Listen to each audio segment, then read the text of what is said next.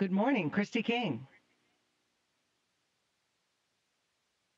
And good morning, Christy. This is Kjell Lindgren on the International Space Station. Fabulous. Nice to talk to you. So, you're a local kid, right? I mean, you graduated from Robinson Secondary School. Can you give me a shout out and say hello from class of whatever, Robinson Secondary School? Absolutely. Hello, class of 91 at Robinson Secondary School. Great to have this opportunity to say good morning. Well, good morning to you. What made you want to become an astronaut? When did you know this is what you wanted to do?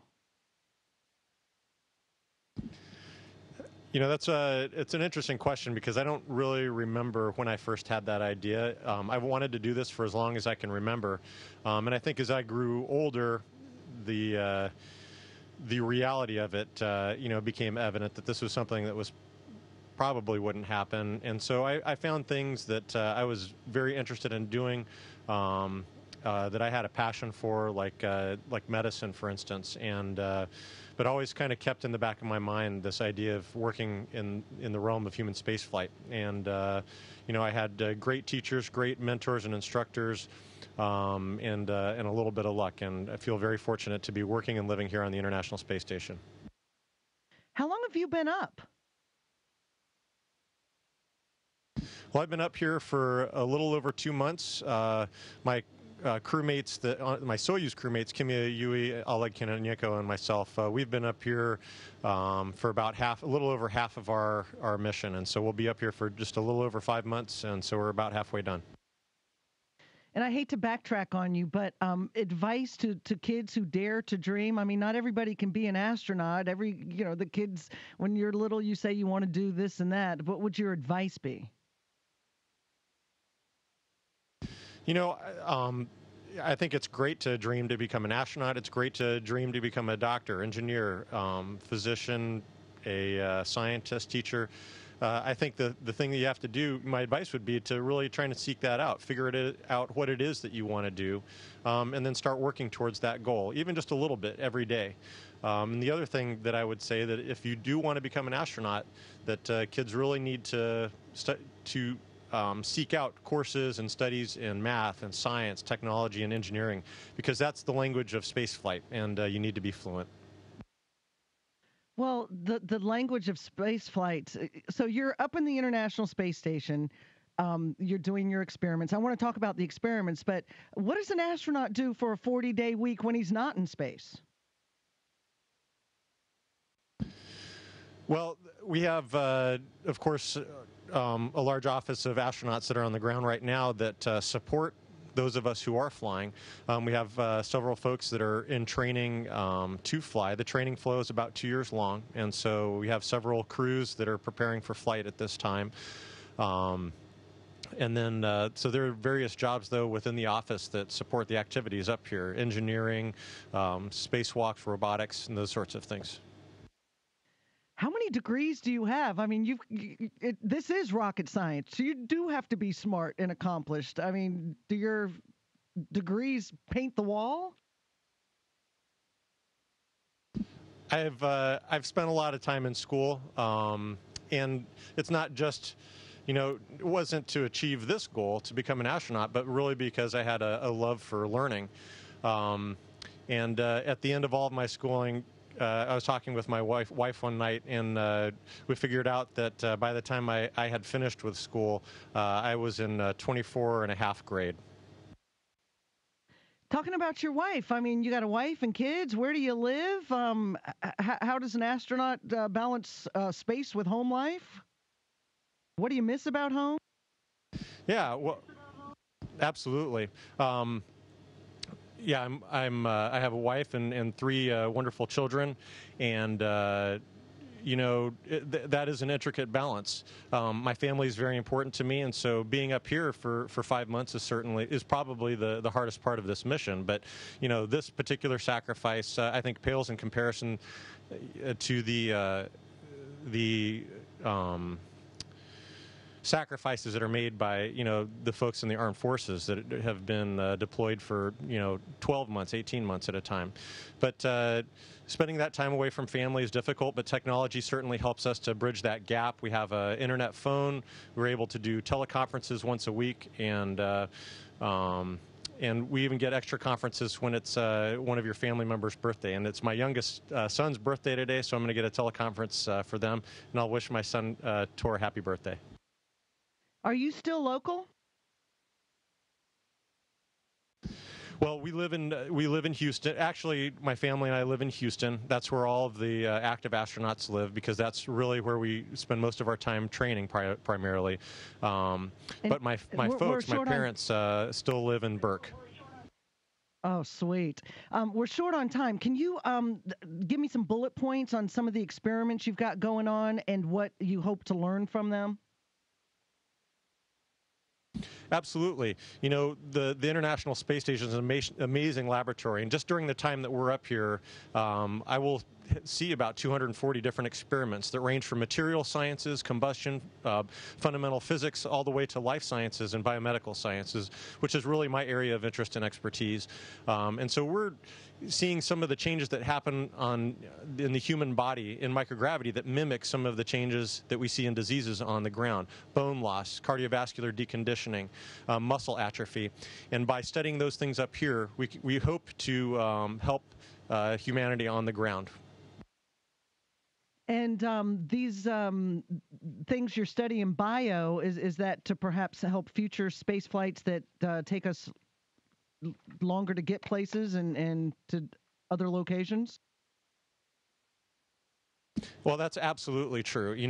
Our research up here is really two-pronged. It's the things that we are studying are really to help us also extend our presence deeper into the solar system for future flights, long-duration flights to our ultimate goal of Mars.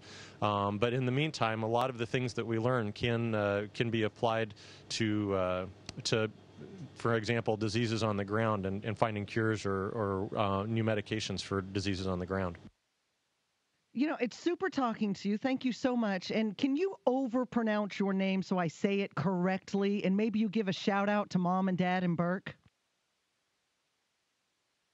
Absolutely. My first name is Kjell. It's Swedish, so it's spelled a little differently, but Kjell, like Chel, and then last name Lindgren. And I'd love to say hi to my parents, my mom and dad in Burke, Virginia. Groovy, man. Have a good time up there, Rocket Man. Thank you so much for your time. It was great talking with you this morning. Have fun. Bye-bye. Station, this is Houston ACR. That concludes the WTOP radio portion of the event. Please stand by for a voice check from KUSA-TV. Welcome back. Getting to outer space, no easy task. It requires years and years of training and study. Years and years, yes. One of the astronauts currently on the International Space Station spent some of those years here in Colorado. Astronaut Dr. Kjell Lindgren went to 3 schools in Colorado. He did, and he's on his first mission to space, which started back in July, expected to stay there for about 6 months. We're going to talk to him. We do want to tell you that there's going to be a pretty good delay since they are in space. And we have to start with this. Station, this is KUSA. How do you hear me? And I hear you loud and clear. Good morning, Gary. Good morning, Corey. And good morning, Colorado. It's great to be with you this morning. Great. Yeah. Oh, and you sound wonderful, by the way. So thanks for joining us. You are involved in the Year of Space mission, and you're doing a lot of experiments up there. Talk a little bit about what that involves.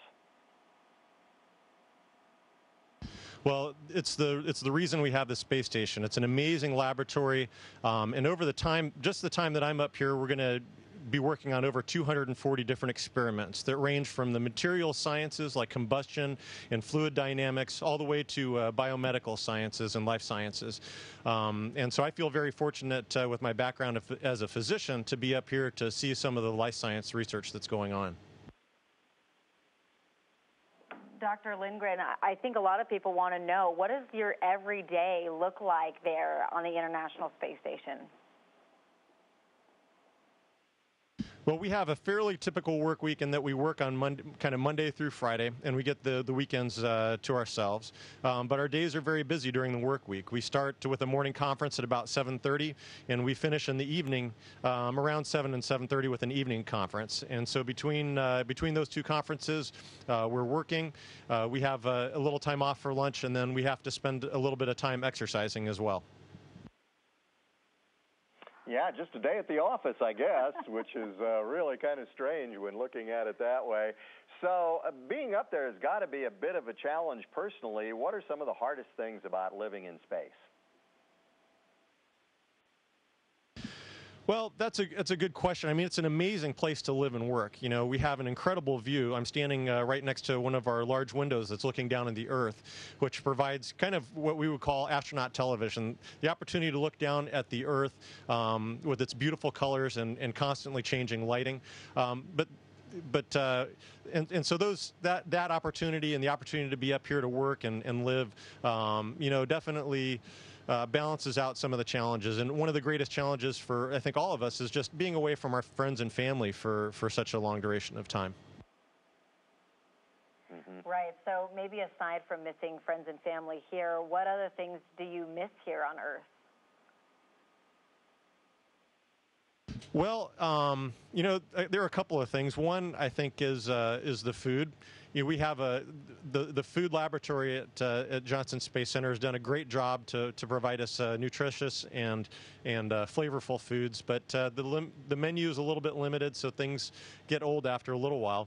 And then the opportunity, to just go outside, to go for a walk with the family, to go out to eat.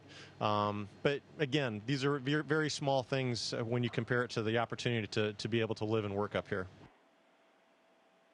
Yeah, I know going for a walk up there is a little bit of an effort. We've watched that on occasion. Hey, Dr. Lindgren, thank you very much for joining us. We appreciate it. We hope you come visit us in Colorado when you get finished with your mission.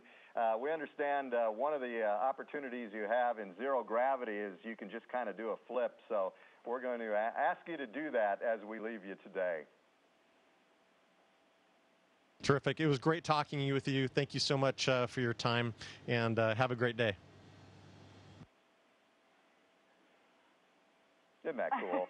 So neat. So cool. Let me just keep going.